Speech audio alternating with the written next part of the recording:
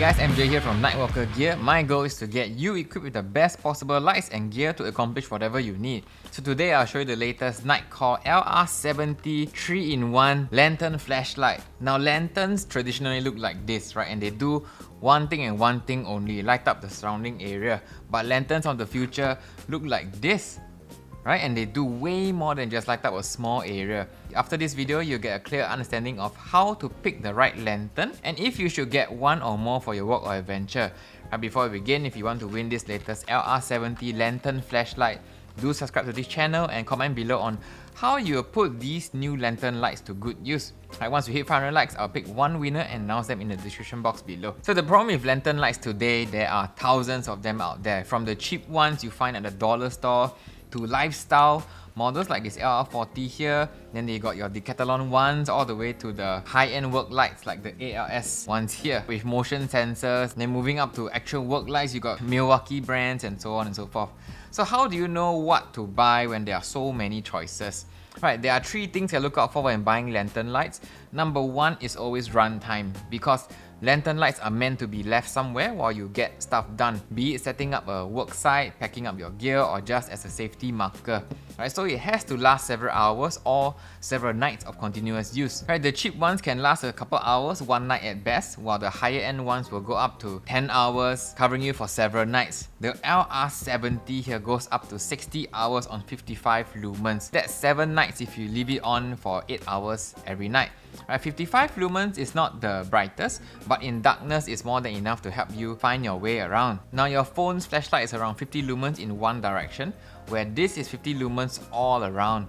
So you can sort of imagine how bright it is. So if that's not enough, you can push it to the highest mode here at 400 lumens. Now this runs for 7 hours. Just press the front button here and it cycles through low, medium, high, 5 lumens, 55 lumens and 400 lumens. Now it is overwhelmingly bright and is actually very glaring, right? You can see this lighting up a big room or wide area for setup. The older models like the LR50 here, LR60 can only reach 280 lumens. So this new LR70 has doubled the brightness. Another important thing to note is glaring because it uses 20 outward facing CRI LEDs under the diffuser. I can't remove the LR70 cover because it's glued shut, but you can see the same design on the older LR60 here. Right, on the older models, you only have 3 here on each side, right?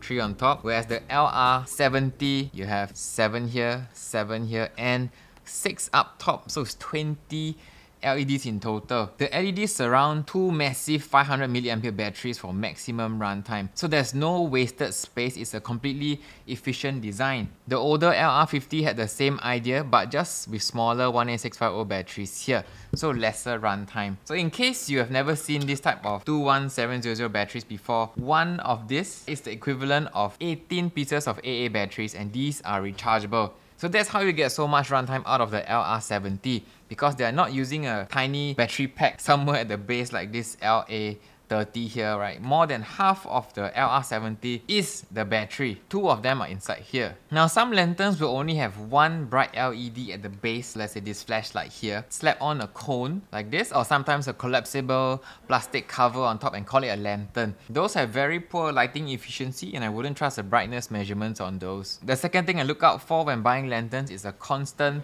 red light mode. It must be bright enough to light up an area and have constant blinking to use as a marker or SOS light. When it lights out, many will switch to red LED because it doesn't attract flying insects. If you spend any time in a forest, you know that as soon as you turn on a white light, you'll be swarmed with flying insects, right? The brighter your light, the more bugs you attract, especially those high power headlamps, right? All the bugs will be just swarming around your face. To get the red light on the LR70, just double tap here on the side to get to 2 lumen red. This runs for 260 hours. Tap again and it brings you to a very decent 10 lumens that runs a crazy 80 hours. Okay, so if you need light discipline, you want to preserve your night vision, up close map reading, right? Those of you doing astrophotography, this is perfect. Tap again and it brings you to beacon mode. Tap again, it goes to SOS, 3 long 3 short. So these are great as safety markers. Now you can hang them on the bag with a carabiner like this so you stay visible. The hanging loop here falls away nicely when not in use. Beacon mode does a slow flash, where SOS does 3 long and 3 short blinks. Some clients use this mode to warn others of steep drops if they are camping at the side of a mountain, or warn others of 10 lines. Just hang it over your tripod so that others don't trip over it. Now the third thing I look out for when buying lanterns is that it has to be packable. This is how typical lantern designs are. Very nice, very nostalgic. They are perfect for specific type of campers. But if you're more on the serious side, this does not pack well at all. Now, how many of these can you fit in a backpack or toolkit compared to the LR70? Look at the space it takes up in your bag. Especially if you're flying overseas, you want to pack ultralight. This is the last thing you want to bring multiples of. Many lantern designs have a ton of wasted space just to get that glowing 360 effect from a single LED. You can fit 3 LR70s in place of 1 LR40. Pro tip, if you want to protect the LR70 during transport, it does fit in a MPP30 pouch here. Charging cables can go inside with the light, while the loops on the outside can fit other handy lights and beacons like the MT2A Pro here, or if you want to spare us M10 using AAA batteries, they can all slot here. You can also fit in NU11, the NU06 LE beacons. So this essentially becomes your lighting pouch, so you know exactly where to look when you need lights. They're all packed here within easy reach. So those are the 3 things I look out for: runtime, red light, packable size, but we are not done yet. Now past this point is where the LR70 starts to do things far beyond any normal lantern light. It starts with this insane 3000 lumen flashlight built right into the base of the lantern. The flashlight button is on the side here. So press and hold. It cycles between the modes. Even if you are on low, you can double tap to get to 3000 lumens turbo for 30 seconds, hitting up to 300 meters before dropping down to a lower mode to prevent overheating. Now this comes in useful for so many scenarios, right? A typical lantern light can't reach that far. You can now use this flashlight for getting around, spotting dangers up ahead, lighting up the tree line when you hear something coming. This is essentially 2 lights packed side by side, both powered by 5000 mAh batteries. The best part, at 1000 lumens, the runtime is 10 hours. Now find me a 1000 lumen flashlight like this that can run for 10 hours without a battery change. Right? None, because it doesn't exist. This is the first of its kind.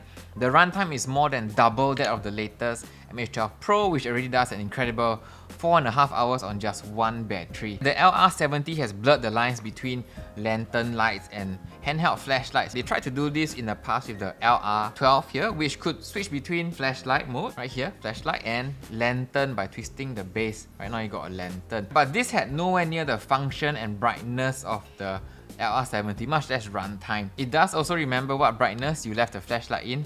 You can easily switch between lantern modes and flashlight modes by pressing the relevant buttons in either mode. Right, so this is flashlight mode. Tap lantern here to go to lantern mode. Cycle up, and you can tap the flashlight button here to go to flashlight mode. It's as simple as that. There are also grooves in the diffuser to help with grip when you're using the flashlight mode, so it doesn't feel like it will just slide out of your hand when it's sweaty, or if it's raining, or when you're wearing gloves. Your thumb rests perfectly on the button when in this forward grip. It's quite hard to mistake the buttons because of how you will be holding it for the mode you want to use. Forward grip this way. Right, your thumb is here. Then if you want to do lantern mode, you will hold it like this to press the button here to switch to lantern mode. Right, the whole ergonomics of using this is very, very nicely done. Now the last game-changing part, because it has such a huge capacity at 10,000 mAh, is essentially a power bank like the Carbo 10K or MB10K. So why not make it one, right? So they did exactly that. This is airline approved and it can charge in and out via the USB-C port here. 18 watts QC and PD fast charging, 0 to full in just 2 hours 50 minutes. That's very, very fast considering how long you can use the light for. This again has so many uses. It replaces and adds backup and redundancy to your overall travel kit. Packing 3 of this will not only give you 3 backups of your flashlight, it gets you 3 backups of your power bank as well. Charge your phones, your other lights, your GPS devices, and if you have a portable solar panel like the FSP30, you can charge your LR70 off-grid as well. So if you're wondering how to tell if the battery is full, there's a built-in indicator up top. Right? Just tap either button when the light is off and the blue light will flash 3 times over 50%. It flashes 2 times, it's under 50%. And it just flashes once, it means it's at 10%, it needs to be charged. At this point, you might be wondering, at around 100 USD, I could buy a bunch of cheaper lantern lights, right, instead of just one. Yes, but can that lantern light double as a 3000 lumen, 300 meter flashlight? No, right? You need to spend another $100 just to get a decent one with the same level of performance as this. And to get a decent power bank, you need to spend another $100 just to get 18 watts QC and PD charging. So for me, I'd rather buy multiples of the LR70 to get backups of everything versus trying to buy the best of each tool that adds weight to my travel pack. And that's why the LR70 has changed the future of lantern lights. These are now true multi-purpose tools that replace a bunch of traditional items. Your lantern, your flashlight, your power bank, and even glow stick beacons. And these are not by the way features, right? The lantern is solid, the flashlight is solid, and the power bank is a real 18 watt charger that has the same specs as our carbon 10K power banks. So should you buy the LR70? For me, it's 100% yes across all three fronts. If you need a lantern, get the LR70. If you need a flashlight, get the LR70. If you just need a power bank, you could get the LR70 as well. This is what I'm taking whenever I travel along with the MT2A Pro. I've given this out to friends who are traveling a lot and they all come back and say that these are incredibly useful. So after seeing all the incredible features of the LR70, can you imagine using it on your next trip? Not just one, maybe even many. If each person on your team has a LR70, the amount of safety and backup gear you guys have will be greatly increased. You don't have to be traveling to use this. The LR70 is perfect at home, storeroom, the garage, vehicle, glove box. Keep one close by for any kind of emergency. Right, these are all in stock now at nitecorelights.com/LR70. There is a bulk discount option, so it's perfect if you're buying for your team, family or friends. This has sold out before and this will sell out again, so order yours today. Once your order is placed, we'll courier everything to your door within a couple of days. Link to orders in the description below. We do ship worldwide via DHL, and as usual, this comes with our 30-day money-back guarantee and fuss-free 1-year warranty, so there's no risk at all. That's it. If you'd like to see more videos like this where we help you choose the best lights for your work or adventure, subscribe below, and I'll see you on the next video here. Alright, I'm Jay signing out.